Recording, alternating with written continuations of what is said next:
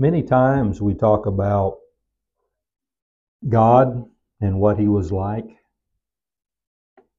God our Father, and now I'm up here, I forgot to bring up the scripture that basically Jesus says, when you've seen me, you've seen the Father. This is a part that I'm going to be covering today, is something that I don't know if we forget, that Jesus loved us more than we can imagine, and He did not exalt power over us. He was not demanding. He did not punish. The one instance I can think of where He really got kind of cranky is when He put a whip together and drove money changers out of the temple. Jesus did not go around punishing people. And we're going to see a different side of Jesus than sometimes we consider. We're going to start in John 13 and kind of keep that marked because we're going to be in John 13 for a bit. Now that before the feast of the Passover, when Jesus knew that His hour was come, that He should depart out of this world unto the Father, having loved His own which were in the world, He loved them unto the end. This scripture will kind of picture we read just before we did the Lord's Supper. Because verse 2 takes us, and supper being ended, the devil having now put into the heart of Judas Iscariot, Simon's son, to betray Him.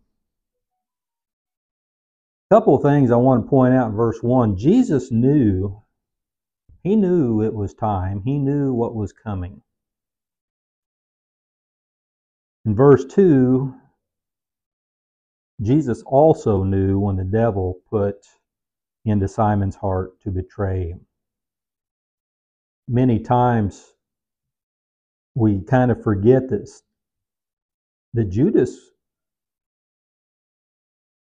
devil put in Judas's heart to betray Him. Many times we forget that Judas was with Jesus the whole, pretty much the whole time of His ministry. Judas listened. He sat under Jesus. He heard what Jesus had to say. He seen the miracles.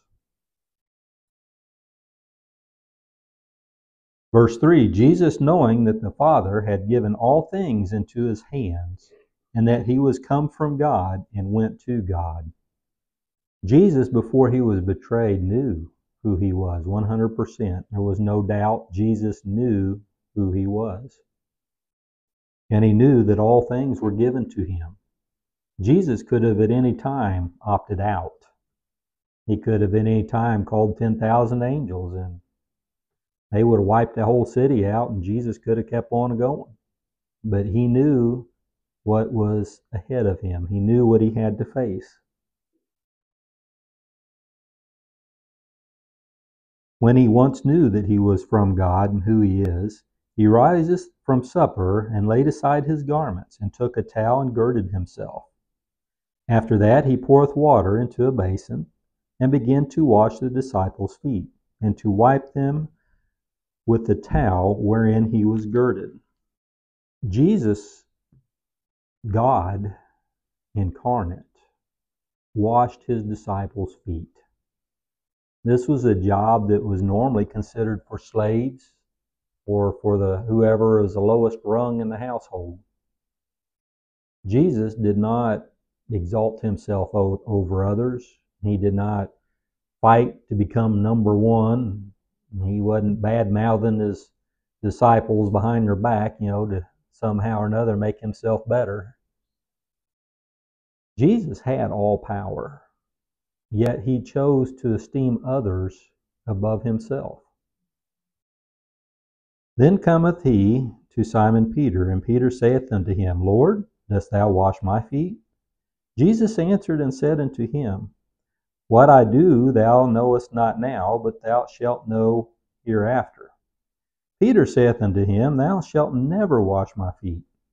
Jesus answered him, If I wash thee not, thou hast no part with me. Jesus cleanses. He still does. If Jesus has not cleansed our lives, become part of us, he has no part with us.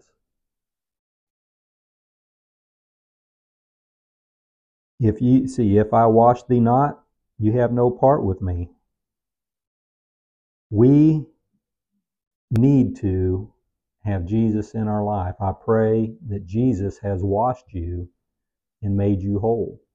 And when Jesus has washed you, you are clean indeed. When we become a Christian, we're washed. We're completely clean, thoroughly complete. We are a part of him.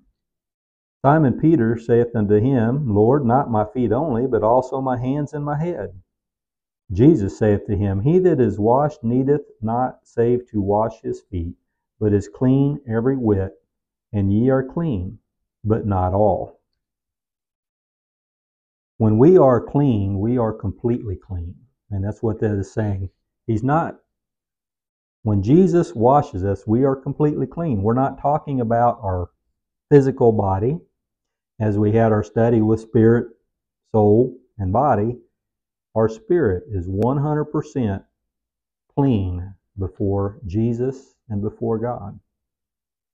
We are completely clean, not just a little, but all.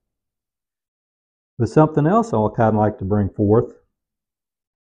Let's go to Colossians 2, 9 and 10.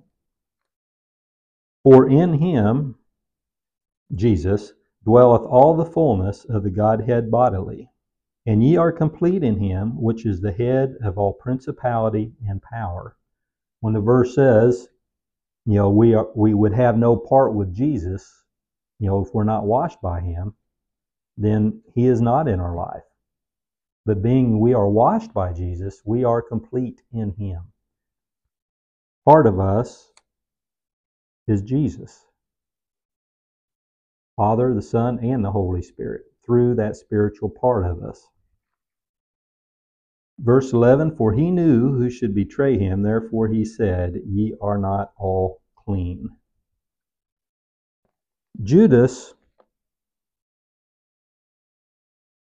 his feet was washed as well. Many times we forget that Jesus washed the feet of the very person who he knew would betray him. Many times we depend on, hey, I was baptized, surely I'm going to heaven.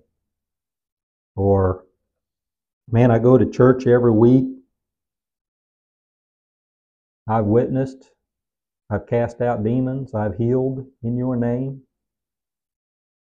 But if we do not have Jesus in our heart, it doesn't matter. Judas, I don't know if you remember when he sent the disciples out 2 by 2.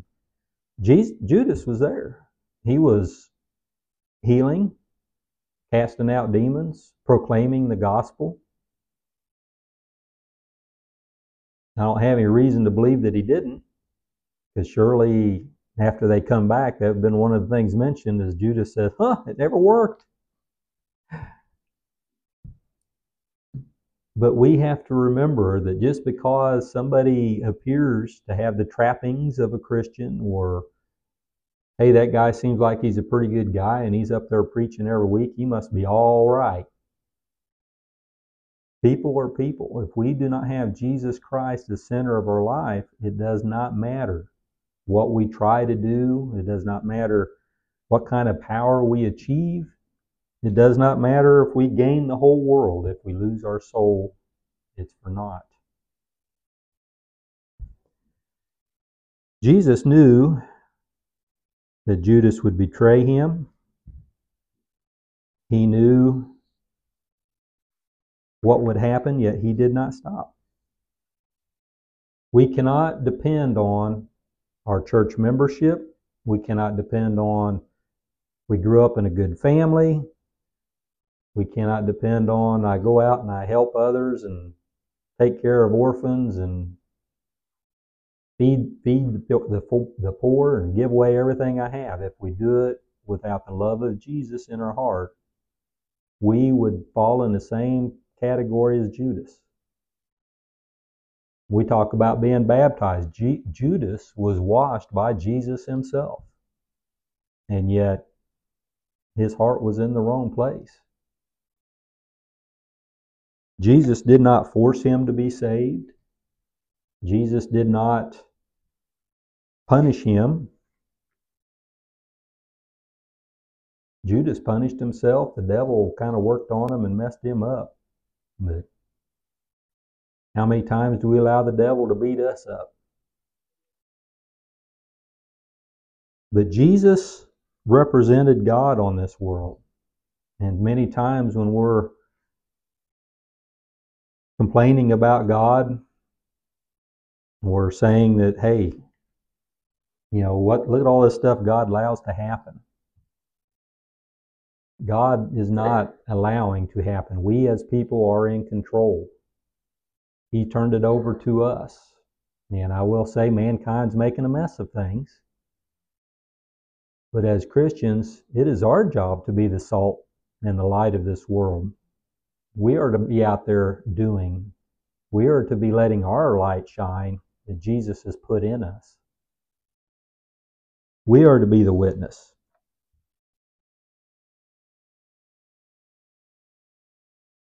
Where is your heart today? Does it belong to Jesus? Have you been baptized and you're doing all the right things, yet you still feel empty, lost inside? We need to give our heart to Jesus. Jesus deserves our heart. God deserves our heart.